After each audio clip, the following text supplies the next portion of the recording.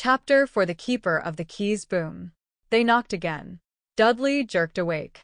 "Where's the cannon?" he said stupidly. There was a crash behind them, and Uncle Vernon came skidding into the room. He was holding a rifle in his hands. Now they knew what had been in the long, thin package he had brought with him. "Who's there?" he shouted. "I warn you, I'm armed." There was a pause. Then smash. The door was hit with such force that it swung clean off its hinges and, with a deafening crash, landed flat on the floor. A giant of a man was standing in the doorway. His face was almost completely hidden by a long, shaggy mane of hair and a wild, tangled beard, but you could make out his eyes, glinting like black beetles under all the hair. The giant squeezed his way into the hut, stooping so that his head just brushed the ceiling. He bent down, picked up the door, and fitted it easily back into its frame. The noise of the storm outside dropped a little. He turned to look at them all. "Couldn't make us a cup o' tea, could ya? It's not been an easy journey." He strode over to the sofa, where Dudley sat frozen with fear. "Budge up, yeah, great lump," said the stranger. Dudley squeaked and ran to hide behind his mother, who was crouching, terrified, behind Uncle Vernon. "And here's Harry," said the giant. Harry looked up into the fierce, wild, shadowy face and saw that the beetle eyes were crinkled in a smile. "Last time I saw ya was only a baby," said the giant. "Ya look a lot like your dad, but you've got your mom's eyes." Uncle Vernon made a funny rasping noise. "I demand that you leave at once, sir," he said. "You are breaking and entering." "Ah, shut up, Disley, ya great prune," said the giant. He reached over the back of the sofa, jerked the gun out of Uncle Vernon's hands, bent it into a knot as easily as if it had been made of rubber, and threw it into a corner of the room. Uncle Vernon made another funny noise, like a mouse being trodden on. "Anyway, Harry," said the giant, turning his back on the Disleys, "a very happy birthday to ya. Got summat for ya here. I might have sat on it at some point, but it'll taste all right." From an inside pocket of his black overcoat, he pulled a slightly squashed box. Harry opened it with trembling fingers. Inside was a large, sticky chocolate cake with "Happy Birthday, Harry" written on it in green icing. Harry looked up at the giant. He meant to say thank you, but the words got lost on the way to his mouth, and what he said instead was, "Who are you?" The giant chuckled. "True, I haven't introduced myself. Rubeus Hagrid, keeper of keys and grounds at Hogwarts." He held out an enormous hand and shook Harry's whole arm. "What about that tea then, he said, rubbing his hands together. "I'd not say no to summat stronger, if you've got it, mind." His eyes fell on the empty grate with the shriveled chip bags in it, and he snorted. He bent down over the fireplace. They couldn't see what he was doing, but when he drew back a second later, there was a roaring fire there. It filled the whole damp hut with flickering light, and Harry felt the warmth wash over him as though he'd sunk into a hot bath. The giant sat back down on the sofa, which sagged under his weight, and began taking all sorts of things out of the pockets of his coat: a copper kettle, a squashy package of sausages, a poker, a teapot, several chipped mugs, and a bottle of some amber liquid that he took a swig from before starting to make tea. Soon the hut was full of the sound and smell of sizzling sausage. Nobody said a thing while the giant was working, but as he slid the first 6 fat, juicy, slightly burnt sausages from the poker, Dudley fidgeted a little. Uncle Vernon said sharply, "Don't touch anything he gives you, Dudley." The giant chuckled darkly. "Your great puttin' of a son don't need fattenin' anymore, Disley, don't worry." He passed the sausages to Harry, who was so hungry he had never tasted anything so wonderful, but he still couldn't take his eyes off the giant. Finally, as nobody seemed about to explain anything, he said, "I'm sorry, but I still don't really know who you are." The giant took a gulp of tea and wiped his mouth with the back of his hand. "Call me Hagrid," he said. "Everyone does. And like I told ya, I'm keeper of keys at Hogwarts. You'll know all about Hogwarts, o' course." No," said Harry. Hagrid looked shocked. "Sorry," Harry said quickly. "Sorry," barked Hagrid, turning to stare at the Disleys, who shrank back into the shadows. "It's them as should be sorry. I knew ya weren't getting ya letters, but I never thought ya wouldn't even know Hogwarts, fair crying out loud." Did ya never wonder where your parents learned it all? All what? Asked Harry. All what? Hagrid thundered. Now wait just 1 second. He had leapt to his feet. In his anger, he seemed to fill the whole hut. The Dursleys were cowering against the wall. Do you mean to tell me, he growled at the Dursleys, that this boy, knows nothing about anything? Harry thought this was going a bit far. He had been to school after all, and his marks weren't bad. I know some things, he said. I can, do math and stuff. But Hagrid simply waved his hand and said, about our world, I mean. Your world. My world. Your parents' world. What world? Hagrid looked as if he was about to explode. Dursley, he boomed. Uncle Vernon, who had gone very pale, whispered something that sounded like Mimblewimble. Hagrid stared wildly at Harry. But, you must know about your mom and dad, he said. I mean, they're famous. You're famous. What? My mom and dad weren't famous, were they? Yeah, don't know. Hagrid ran his fingers through his hair, fixing Harry with a bewildered stare. Yeah, don't know what you are, he said finally. Uncle Vernon suddenly found his voice. Stop, he commanded. Stop right there, sir. I forbid you to tell the boy anything. A braver man than Vernon Dursley would have quailed under the furious look Hagrid now gave him. When Hagrid spoke, his every syllable trembled with rage. You never told him? Never told him what was in the letter Dumbledore left for him? I was there. I saw Dumbledore leave it, Dursley. And you've kept it from him all these years? Kept what from me? Said Harry eagerly. Stop. I forbid you, yelled Uncle Vernon in panic. Aunt Petunia gave a gasp of horror. Go boil your heads, both of ya, said Hagrid. Harry, you're a wizard. There was silence inside the hut. Only the sea and the whistling wind could be heard. A what? Gasped Harry. A wizard, oh, course, said Hagrid, sitting back down on the sofa, which groaned and sank even lower, and a thumpin' good 'un, I'd say, once you've been trained up a bit. With a mum and dad like yours, what else would ye be? And I reckon it's time ye read your letter. Harry stretched out his hand at last to take the yellowish envelope, addressed in emerald green to Mr. H. Potter, the floor, hut on the rock, the sea. He pulled out the letter and read, Hogwarts School of Witchcraft and Wizardry Headmaster. Albus Dumbledore, Order of Merlin, First Class, Grand Source, CHF, Warlock, Supreme Mugwump, International Confeed, of Wizards, Dear Mr. Potter, we are pleased to inform you that you have been accepted at Hogwarts School of Witchcraft and Wizardry. Please find enclosed a list of all necessary books and equipment. Term begins on September 1st. We await your owl by no later than July 31st. Yours sincerely, Minerva McGonagall. Deputy Headmistress. Questions exploded inside Harry's head like fireworks, and he couldn't decide which to ask first.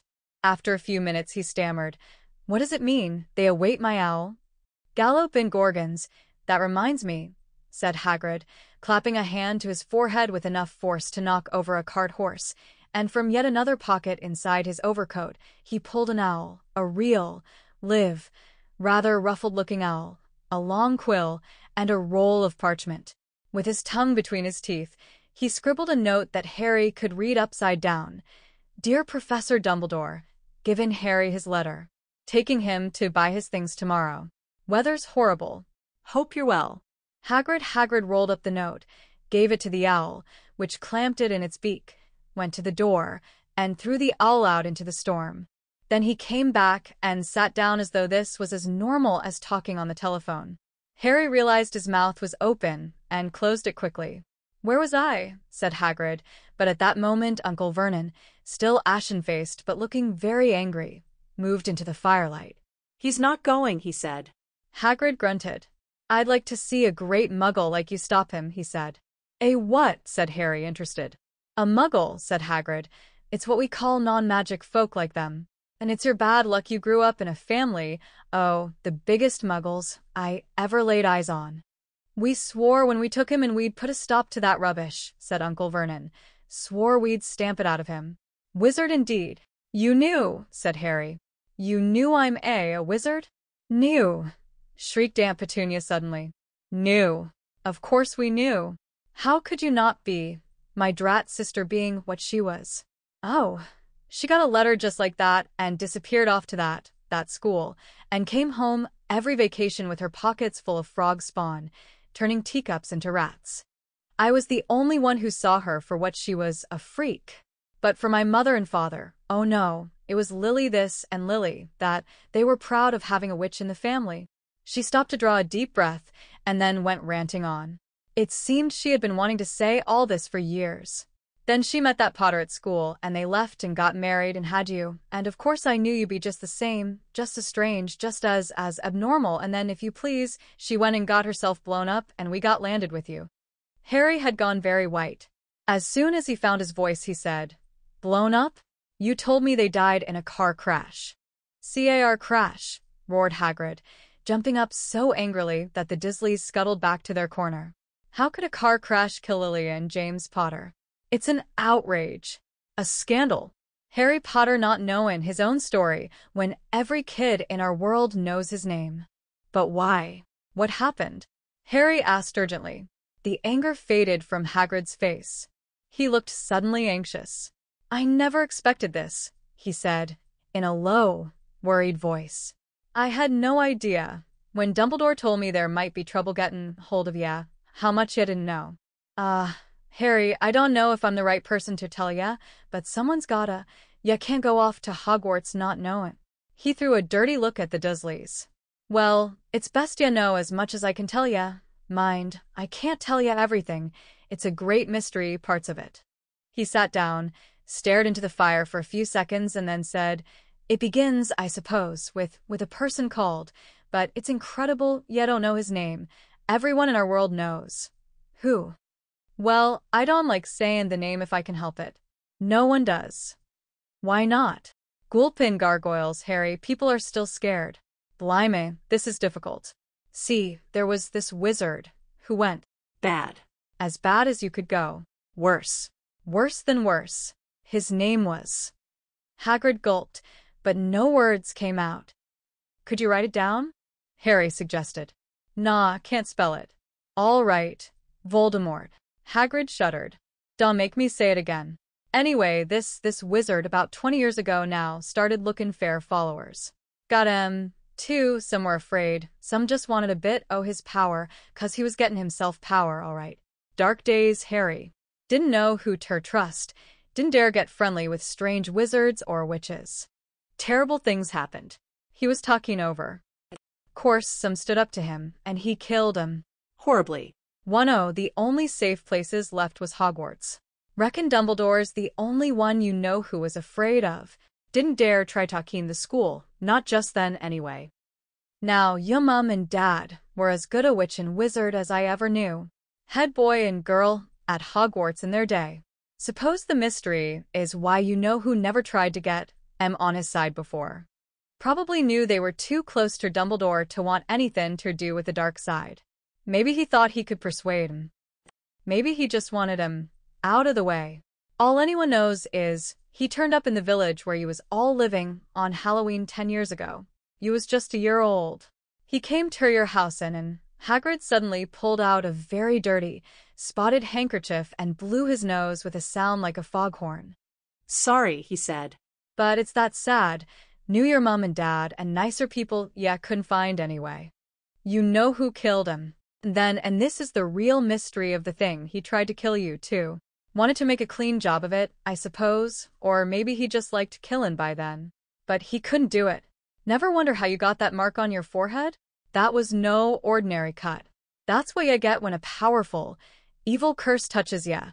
Took care of your mum and dad and your house even, but it didn't work on you. And that's why you're famous, Harry. No one ever lived after he decided to kill. No one except you.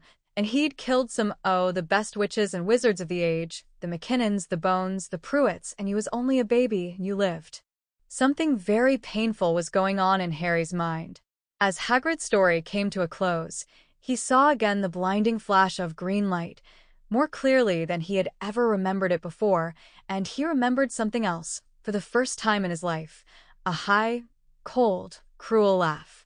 Hagrid was watching him sadly. Took ye from the ruined house myself, on Dumbledore's orders.